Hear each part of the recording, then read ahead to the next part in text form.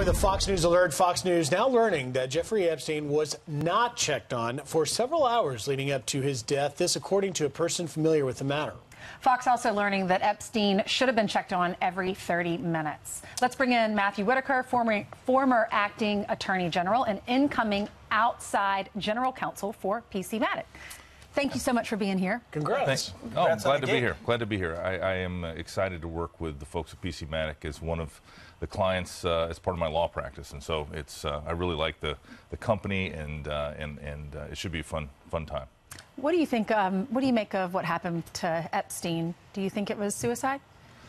Well, this is the great thing about the Department of Justice, and as the former Attorney General, I headed up the Bureau of Prisons, among other things, and I was very pleased that Bill Barr took this incredibly seriously and said we have to get to the bottom of this, and brought in Michael Horowitz, who is the Inspector General and who has a lot of experience investigating things that have happened at BOP, including in this New York City jail.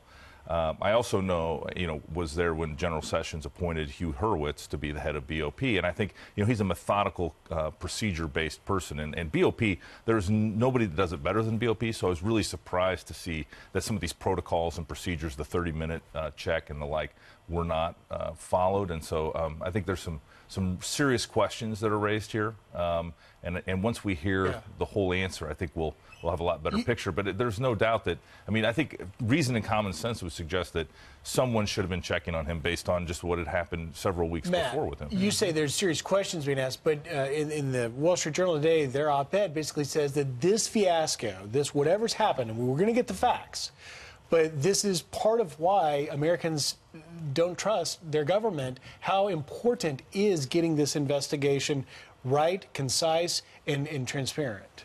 Well, the transparency is the key. That's what builds confidence for the American people. If you don't give all of the facts and essentially a line by line as to what we looked into, what we talked to, what we found, what we saw, what was violated, if anything, and the who, what, just like the facts, then the confidence won't be there. And so we need, ultimate transparency in this case. Now, this is the same jail that El Chapo was just being held before he was transferred out to the Supermax out in Colorado. And so I was surprised to see that they could hold him safely without incident and then have Epstein twice. Once an alleged failed attempt at suicide, and now a successful attempt. I think the questions surrounding this, something doesn't add up, and we need full transparency, and we need the answers on this. You mentioned Horowitz, which has sent my mind in another direction because his name has been used on the other Inspector General investigation. Any sense on when his other investigation comes out about what happened? Right, Pete. I think everyone believes that it's going to be September, and those are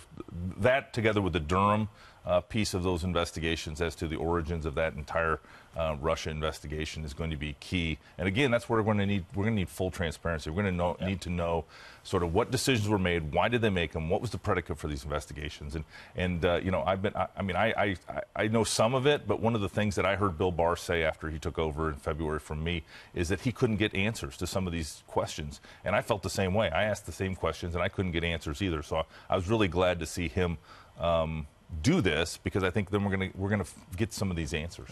As far as the transparency in the Epstein thing, how do you find out what really goes on behind bars? Because we always hear, don't snitch, don't tattle, don't, because bad things could happen to you if you do that. So how do you really find out the truth? Well, it's like conducting any other investigation. You start on the outside and you work your way in. I think the interesting thing is they have cameras, but not in the cells. Obviously there's staff there that were doing things, but at the same time, there was nobody in the cell with him, and I think to some extent it's going to be what was happening outside of the cell and in the hallways and who was moving around at the time. Those cameras usually are your best fact provider. You mentioned Barr. He is outraged. He's very upset. Is that justified?